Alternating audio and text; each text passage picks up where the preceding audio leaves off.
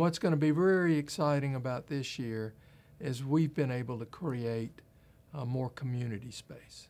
People want to live in a residence hall now because we have expanded our living learning opportunities. So you get to focus on a particular area of interest, take classes with people who share that interest, develop a cohort of friends that you get to see when you wake up in the morning, when you go to bed at night.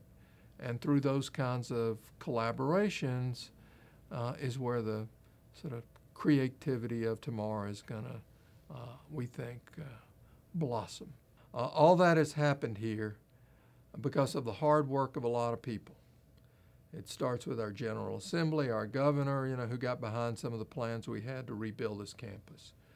All the people who work in my office, across campus in all the colleges, student affairs, police, you name it. Our community had to come together to dream big and then to make it happen in record time.